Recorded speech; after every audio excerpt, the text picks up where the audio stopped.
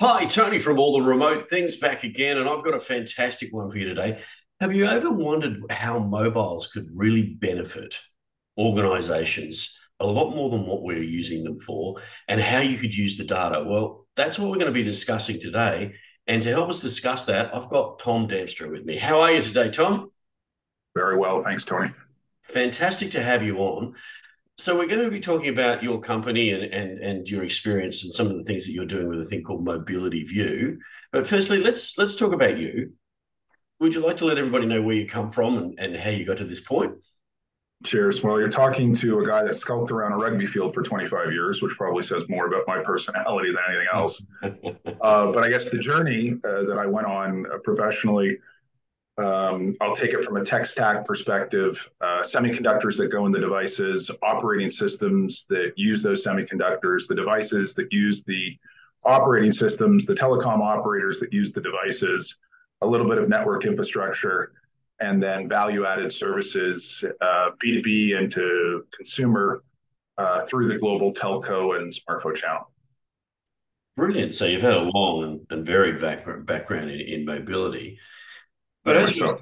as we're saying, we're talking about Mobility View today, and you and I sort of connected because I was skulking around LinkedIn, as they say, and we had this serendipitous moment where we both realised we were working in the same space and had a chat, and then we got together and said, "Oh, well, we should let people know about this thing." So let's start with Mobility View, which is really starting to think about using your mobile smart devices and turning them then into a strategic asset for your organization. Let's talk a little bit about what Mobility View really is.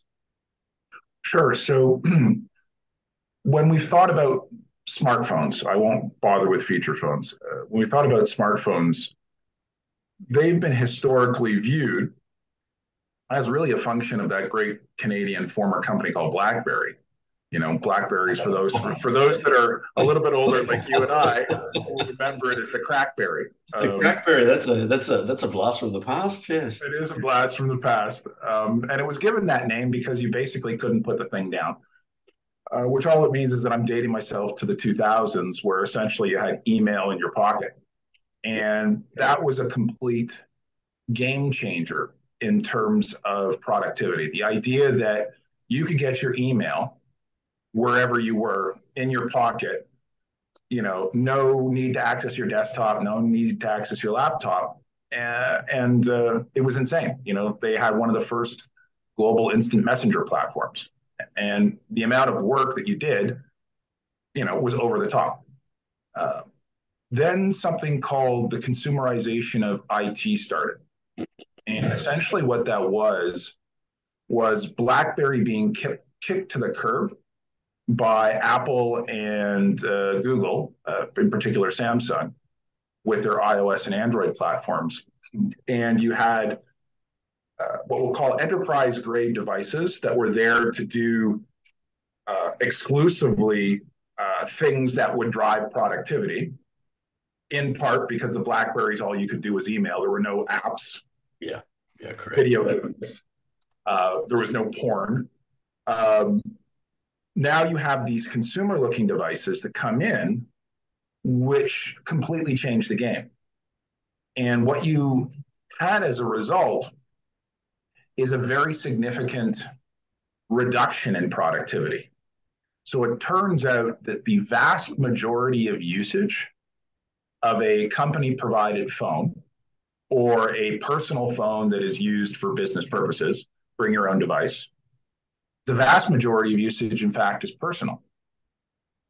By the two, like we've never seen a situation where, on average, less than 70% of the usage and cost in either of those scenarios is personal. And so it was great for Apple.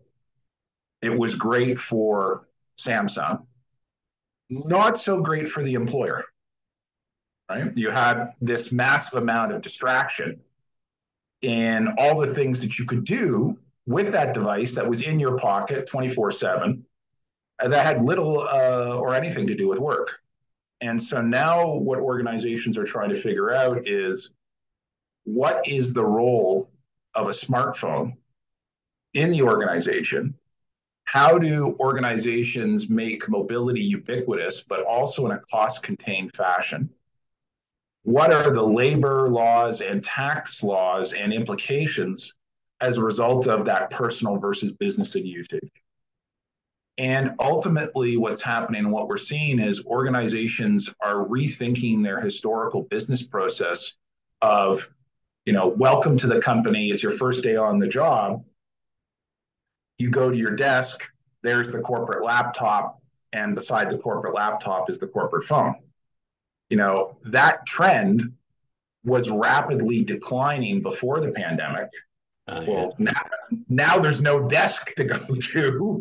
Yeah. And if you were to look at the results of Dell, Hewlett Packard, Microsoft in particular during the pandemic, their B2B side of the house tanked, but their consumer side of the house went through the roof. And what the reason being is that employees, remote workers were buying their own IT assets, the consumerization of IT, and then using those IT assets, in this case, a smartphone, obviously for personal purposes, but also for business. And the challenge then becomes is, what is an organizational business process? How can we provide mobility, but in a cost-contained fashion in light of the usage dynamics? And then to your earlier question, there's incredible data opportunity around harnessing the data sets that these smartphones are generating to drive productivity, business process improvement, but in a fashion that protects the employee from a privacy perspective, but also that is cost contained from an employer perspective. And so what Mobility View does is we are that neutral third party that allows an employee and an employer to share in the cost of mobility. And by sharing in the cost of mobility, you're no longer having to do a business phone and a personal phone, cost savings for both. You're sharing in the cost of that ridiculously expensive smartphone that's growing at 10, 20% annualized rates. Yeah. And what we're now seeing across the world, I can't speak to Australia, but across the world, you're starting to see double-digit price hikes in the rate plan because of the impact of inflation. Yeah. Yeah, I think that's pretty standard right across the spectrum of the world. And as you said, exponential increase in the cost of the actual physical phone itself. It's crazy. If you think about your typical corporate provided laptop, probably in the neighborhood of, in USD terms, $400 to no more than $650 USD. A corporate grade entry level iOS device is $1,000, maybe up to $1,400 USD. Same thing for Samsung. So it's 50 to 100% greater in cost, yet the vast majority of the usage is personal. So, what happens? The pandemic hits, everybody goes remote, and we foresaw the acceleration of the consumerization of IT trend. We didn't foresee the pandemic.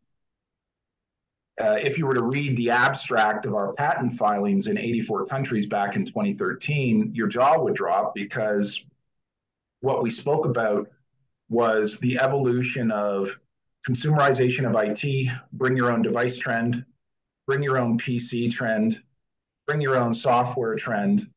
And then as a result of the pandemic, folks, you heard it here first, BYOE, bring your own everything. Yeah. Right? So if we think about, again, historic legacy business process, your employer provided a desk, it provided a chair, it provided the square footage in their office, it provided the printer, it provided the ink to the printer, provided a photocopier, it provided the heating and electricity to the office, it provided the office supplies. Now, employees are expected to provide all of that. And then the question becomes, how do you handle reimbursement? And what we do is we do the smartphone reimbursement, because smartphones are ubiquitous. Yeah, I think it's an interesting niche that you've jumped into there, because on this cast, I've talked to a number of organisations now that have started to look at how they do this, exactly what you're talking about, because everyone went home in the pandemic, and we got them on benches, we got them working, and then leaders started working. But the reality is, organisations have all they've managed to reduce costs by getting rid of bricks and mortar. Mm-hmm. Then your people are taking a hit. They have to pay all those things that you're talking about, and there's some of the organisations that are doing this really well now. They offer stipends for building the offices and doing that thing. But I think in the mobility piece, I don't think too many have tackled that. Talk to me a little bit about how you do that. I think that's the thing that I get the idea, and I'm sure people listening to this get the connective idea of how that works, or what that is, but it's more about how does that actually work. So I'll have some fun in the way that I answer. When the idea came to me, obviously we're going to do some market research. There are approximately, in Western Europe and North America, 550 million employees that carry smartphones. That's a lot of different scenarios you got to handle. Those 550 million employees are employed by 47.1 million employers, broadest sense, private sector, public sector, NGO. So problem set number one is every one of the 47.1 million employers will have their unique business logic for their organization as to what is business or personal. A simple example is company A is a Microsoft shop, company B is a Google shop. So Microsoft Office versus Google Docs. Yeah. Okay. So you've got to have a solution that can handle those 47.1 million variants. And forgive me for not including Australia and your part of the world in that math, but obviously it's even larger when you do. And then problem set number two, every one of those employees that belongs to the same organization will randomly and uniquely use their smartphone every month. So how do you handle that degree of randomness, even when they work at the same company? Yeah, yeah. Problem set number three, if you believe in the whole consumerization of IT and you've experienced BYOD already, those employees might be provided a company device. The company might be have a sourcing process where they source from multiple telecom operators, right? Vodafone in Australia, Telstra in Australia, or for your US audience, Verizon or AT&T in the States. But then you also could have a contingent of employees that are bring your own device, where they're bringing their own phone and they're bringing their own SIM card. So you have to have a solution now that's going to support a corporate provided scenario and a BYOD scenario. And then the fourth factor is if you have that environment, you then have to support all of the telecom operators, meaning that your solution has to work in a way that doesn't have any dependency on whomever the telco provider is. And so it turns out this is not an easy problem to solve. Obviously, yes. And because of that technical background I described earlier, I had this problem in 2008 when I was running all over Europe as a consultant, working remotely. And I've been working remote since really 1998. And my average bill back when I was living in the Netherlands and Switzerland was about 5,000 euros a month. And I was having to split it across multiple clients because I was on time and materials.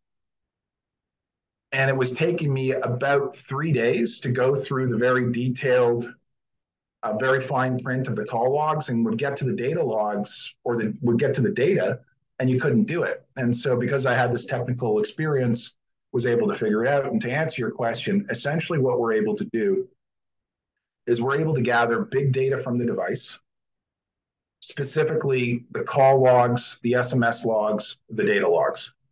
We're able then to transmit them up into our cloud environment.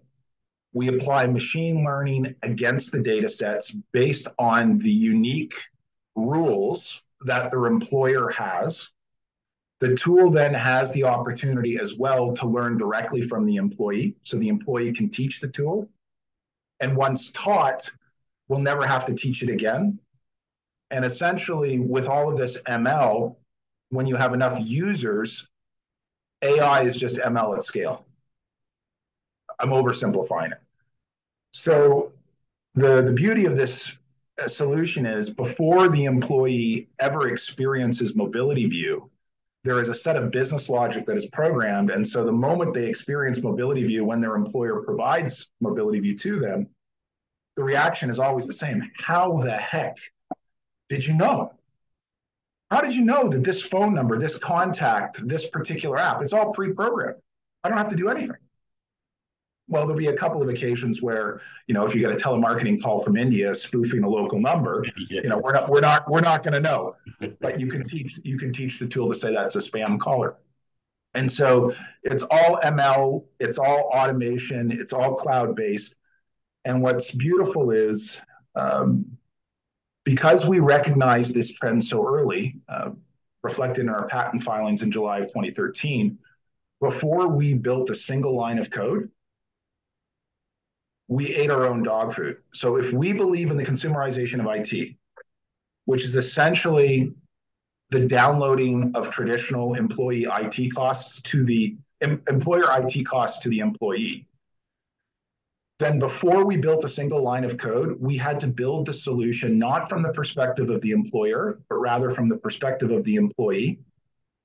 And therefore, our approach to personal privacy is way ahead of GDPR and is better than the most strictest privacy laws in the world. And Tony, so I'm going to ask you a very long-winded question.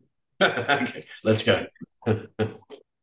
When in the history of a corporate-provided IT asset, smartphone or PC, has the employee had the ability to control the information disclosure around the use of that employer-provided IT asset back to their employer? Pretty much never. And that was it. It's a great question because you flipped it on me, because that was pretty much where I was going to go. The next breath was to ask you, okay, I get this, and having talked to you, I got it. And one of the questions that I had was, okay, security, privacy are going to be a big thing here. How are people taking to this? How is that dealt with? But you're answering that for me as we speak. Well, what's amazing is if we assume, and I don't want to offend any privacy czars out there, that the European Union, Germany and particularly Switzerland as well, obviously for obvious reasons, are way out ahead of everybody else, right? And everybody's playing catch up. And GDPR, GPDR, I always confuse the two. What's amazing is when it's a company provided IT asset, under GDPR or GPDR rules, there's no right to privacy. With our tool, if it is a company provided phone and plan, with our tool deployed, we put the employee in control. The employee will make the determination as to what is business or personal. And the employer will only ever be able to see those things that the employee deems to be business. They can never see the personal usage, which means our approach to personal privacy is better than GDPR. Which is great. So, but let me ask you a question against that. Does then the employer have the opportunity then to go, okay, that doesn't look like a personal, that doesn't look like a business to me, and buck the system? Is there a mechanism built into that? Right. Or is that a conversation and forwards or etc.? So we employees have been filing expenses in some form of expense report for centuries. Creative accounting, we call that, Tom. Exactly. And so there is a historic consequence should any employee fudge their expense report. Mm. So in that particular situation, say you elect to deem a phone call to mom and dad yeah. to be business. Well, because you said it's business, you're disclosing that in all its glory. You've made the decision to disclose it. You're accountable for disclosing it. And, let's hope that, in fact, this is a legitimate call to mom and dad, maybe because you were traveling for work purposes and the company policy says if you're traveling for work purposes, then calls back to the family, will happily pick up the roaming and international calling for that. Brilliant. So that struck me because the current suite of BYOD and etc. Usually uses like a certificate, and you do, as you said, you basically turn your device over, right? By allowing that certificate on your device, you then allow them to control your device, etc., etc. And so I can see how you've swapped that back across. Now, the question I have to ask, Yeah. in the BYOD world, and Yep. I have a long background within mobile devices and stuff as well. And one of the things that it does do is if the phone is compromised, then the organization's able to wipe data, etc. How does that work with this particular situation? So what you're describing is mobile device management, enterprise mobility management, mobile application management. A bunch of three-letter acronym under the umbrella of security. Yeah, we like our acronyms in IT. We do in the industry. So I'm going to betray an industry secret. At a touch of a button, an IT administrator, when MDM, MAM, or MIM or EMM is deployed, at a touch of a button, an IT administrator can see everything that's going on your phone. Yeah. Even when it's your own phone and SIM. Yeah. Nobody knows that. And there are suspicions, right? And this is one of the reasons why the whole security piece really isn't going to work in the way that people would hope in around the consumerization of IT, because you haven't provided the carrot. You've provided a stick, and so we are that carrot. So unlike those solution providers, because we built this from the perspective of the employee, not the employer, the security is built from the perspective of the employer, we don't have anything to do with security. And so unfortunately, as evidenced by the great Canadian tech darling that spiraled to its death, a movie has now been released on that story, the whole security space has been completely commoditized. There's no money in it. And you can now get EMM solutions for anywhere from $1 to $4 a month. Yeah. You do it as a bolt-on to Office 365. And so we're the perfect complement in security applied to a BYOD phone, because the only way that you can encourage the employee to put that stuff on their personal phone and plan is the carrot of reimbursement. So the topic that you brought up about stipends, a lot of organizations have attempted to provide a stipend, but the problem is that a stipend globally is a taxable benefit, right? And so if we think that, depending upon the country that you're in, the rate plan can be less expensive than the monthly cost of the hardware financed over 24 months. If we allow for a day of roaming, a bit of long distance international calling, sales taxes, when you add up the TCO, the smartphone, the rate plan, a little bit of roaming, sales taxes, a little bit of international calling, you're conservatively, if you have any type of high-end smartphone, well over $110, $130 a month. So if you're an employer and you use the employer incurring those costs on an after-tax basis. So if the employer wants to do the enlightened thing and treat their employees fairly, a $100 per month stipend, let's assume that your all-in cost is also $100. Well, you're only actually getting 60 because of the tax implication.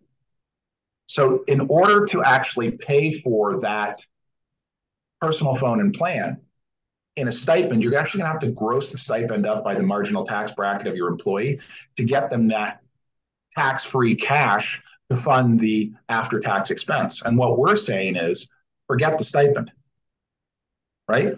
We're in a highly inflationary time. We're about to go into a global recession. Who knows how severe this is? You've touched on the fact that people or companies are dumping commercial real estate like crazy to save money. What companies are realizing is, hold on, During the pandemic, my employees were the opposite of mobile. You couldn't go anywhere. Yeah. Lockdown, etc. Right? True. Very true. So basically, my employees who were incredibly productive and our profits were never greater during the pandemic were in their own homes 22 hours a day. What did we do? Well, we equipped their laptops, whether they were corporate laptops or employee laptops, with the ability to do a Zoom call like we're doing right now, the ability to do Teams, the ability to do voice calls. They started to realize, hey, hold on, those corporate provided phones, those mobile smartphones, our employees are no longer mobile. Why are we providing them? And so what also happened is companies were looking for ways to reduce costs, especially during the beginning of the pandemic, because we all had no idea what was going to occur. So what you saw was before the pandemic, the whole BYOD trend was accelerating.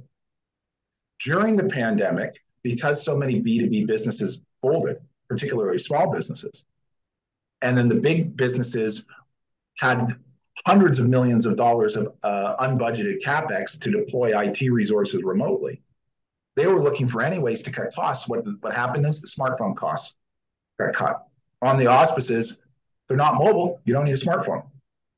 Now, what the unintended consequence of this is employees were still using their smartphones, right? So they basically started doing calls and getting their email on their phones. They were reading the email from the couch, whatever the case might be. And what was interesting was, and we predicted this very early, something very interesting occurred in California in August of 2014 or 2015. So if people want to Google the California ruling cell phones, the Supreme Court of California weighed in and said that if you're an employer and you want to use the tools of trade that your employee brings, in this case, a smartphone, their own smartphone, you, the employer, have to reimburse. And when we saw this in California in 2014 or 2015, we said this goes nationally in the United States and it goes global. And sure enough, that's happened. Yeah. You've now in a situation where 24 US states, representing 170 million Americans, have now mandated that if you are working from home and you're using your personal smartphone and plan for business purposes, you must be reimbursed. And we're now starting to see the Department of Labor actually go after companies for the failure to reimburse. And bizarrely, class action lawsuits on the topic are through the roof. The LA Times last year, March, April, wrote an expose naming and shaming 10 of the largest private sector employers in the United States who had class action lawsuits against them by the employees for the failure to reimburse for smartphones. And then what was more interesting, Bloomberg in June of last year called out a small little company called Amazon who had a class action lawsuit against them. So what's happening is companies don't have this thing figured out. Yeah. And we just happen to be, right place, right time. Yeah, it strikes me that's what I was going to say. It strikes me is that the companies are grappling with this. And I think there's another string to that bow too. Had a cast here just recently with what we call digital nomad. Mm-hmm. And that's the next thing as well, is that people are working from anywhere. And so how does that work? Does this work in that instance where you're working in multiple countries and multiple different places and traversing those types of things? So if you go back to the complexity of the problem that we're trying to solve, and I outlined all those various steps, what you've just described is that last step. The solution has to be over the top or completely agnostic to the telecom provider that you happen to be using at the time. And there are two scenarios. There's a roaming scenario, right? So there you are in Australia. You're a consultant. You have to fly to New Zealand to do a project. Well, you've got a local SIM, but you're actually roaming on Vodafone New Zealand, right? So the solution has to work to handle roaming, which we do. Then another scenario is, okay, my company is smart. They realized we got all these roaming costs. They told me as soon as I land in the airport, go get a local SIM, swap my domestic SIM for now my New Zealand temporary SIM, and that way I'll cut costs. Well, we have to support that scenario as well. So to answer your question, in the area of work from anywhere and work from remote, I call WFR and WFA cross border, right, to distinguish it from work from home. So yeah, if you're a digital nomad, in particular, if you're going to hang out in some of these third world countries, because the cost of living and arbitraging, getting paid in USDs, but living, say, in Thailand on the beach, it's not a bad arbitrage play. The challenge, of course, is you're not getting world-class connectivity. And in local currency, it can be actually ridiculously expensive. Yeah, very, very. So yes, we will support both scenarios. That's brilliant. So I guess I have one sort of last question because we are coming close out of time, but I really want to. Sure. And so you touched on it, the big data-driven decisioning. So this enables the organizational construct then to look at where the time's being spent, or how do they use that data, I guess, is the question for me. Sure.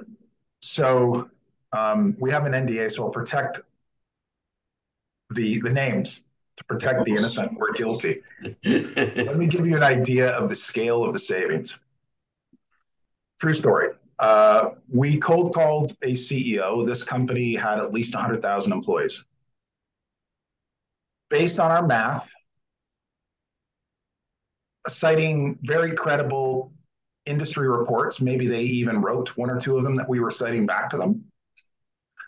We promised the CEO we'd save him 150 million USD over 5 years. They ran a global trial. They did the math. It turned out that the math, we would save them for their 100,000 phones in excess of 340 million USD over 5 years, or in excess of 70 million a year, approximately. What was interesting is that individual would ultimately get fired for not cutting costs fast enough. And what was amazing was that the HR organization didn't like the business process change. And they were fighting for entitlement. They were fighting for the status quo at the time that the stock price hit 50-year all-time lows. So unfortunately, when people are presented with the data, in this case, the analytics associated with the cost savings as one representation of the data, it can create a very uncomfortable scenario for those people that are looking to maintain the status quo. And what we're saying to organizations, if you can't change something as simple as your cell phone policy, we're the canary in the coal mine. Yeah. If you can't change your cell phone policy, good luck handling all the other changes that are going to be forced upon you. Yeah, so, to all the CEOs out there in your network, we would say, you want to run a little experiment? Give me a call. We'll see what the organizational reaction is to changing something as simple as a smartphone policy as a proxy for bigger policy changes. It's all about data-driven decision making. It's a disruption indicator, isn't it? Really. So it is.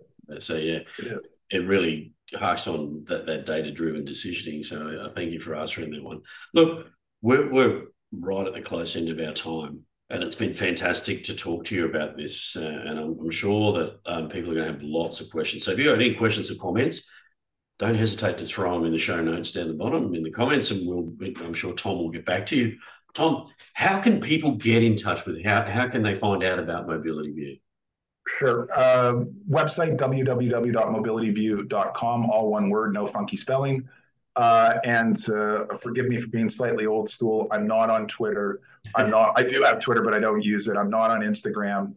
but I am on LinkedIn, and we post regularly on LinkedIn. A lot of informative content there. So just look me up on LinkedIn. Reach out to me. First name Thom, Thom. Last name Damstra, Damstra. Fantastic. But you do have a MySpace, right? Well, if you The have. fact that I recognize that again demonstrates just how old we are, Tony. Very, very good indeed. All right. Look, fantastic to have you on all the remote things. If you're watching this, come and join us at our remoteaf.co community. All you do is go to remoteaf.co, click on the community button. We've got lots of people there. Excuse me, I'm cracking up today. It would be fantastic to have you join us. Thom, it's been absolutely brilliant to have you on all the remote things today. Thank you so much. Pleasure.